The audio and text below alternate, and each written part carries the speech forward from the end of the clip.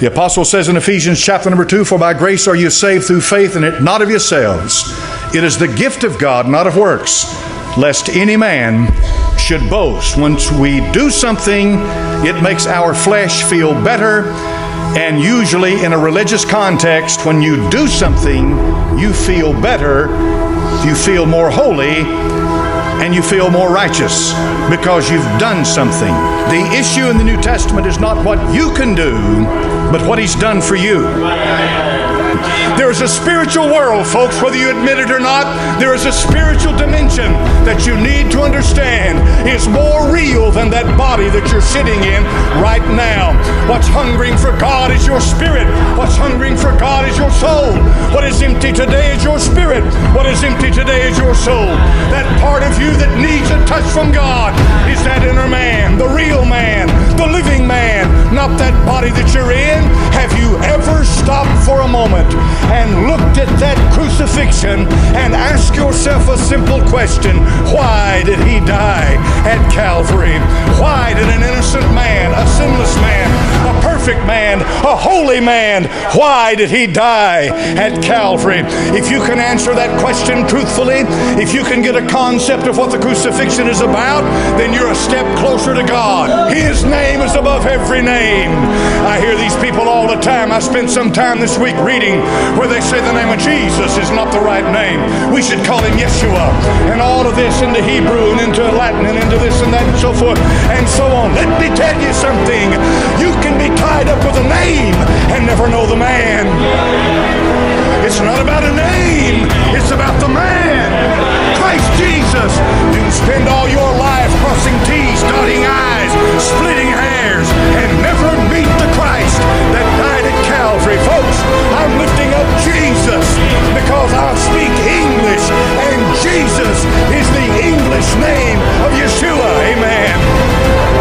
But He can also be lifted up in beauty. Why? Because the apostle said time and again that you might be filled with the knowledge of God, that you might understand God, that you might know Him and the power of His resurrection.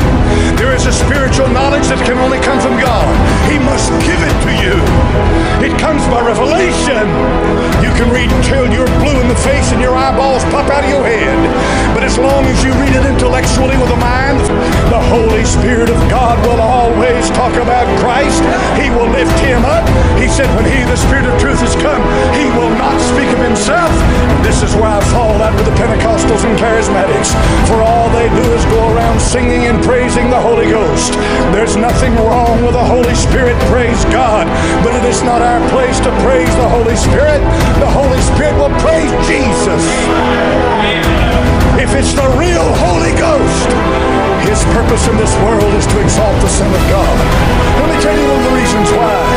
Because when you get into the spirit world, we don't even half understand the Holy Spirit. None of us know the essence of the Spirit. We're getting into a realm that is so obscure that we don't fully comprehend what we're dealing with. But we know Jesus. We know who He is. We know why He came, why He died. He was buried and He rose again the third day. We understand that. My friend, as He becomes alive in my soul, more beautiful to me every day, I exalt and lift up the Savior. That's the Holy Ghost working in your heart. I want you to notice what it says in Colossians chapter number 2 and verse number 9. The Bible said, "For in Him dwelleth all the fullness of the Godhead bodily." The Greek word translated fullness there is pleroma.